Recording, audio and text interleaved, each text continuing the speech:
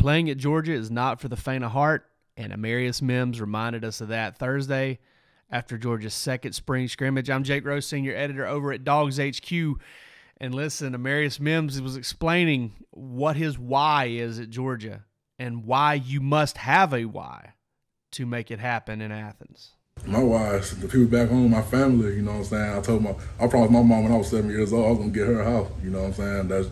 That's why I wake up every morning. That's why I do what I do. Like, any normal person, like, if you don't have a why, you cannot play at the University of Georgia. I'm just being honest with you. You would have been unquit. Like, this is a hard university to play at, and Coach Mark holds at a high standard. So I feel like if you don't have a why, then you'll break very easy.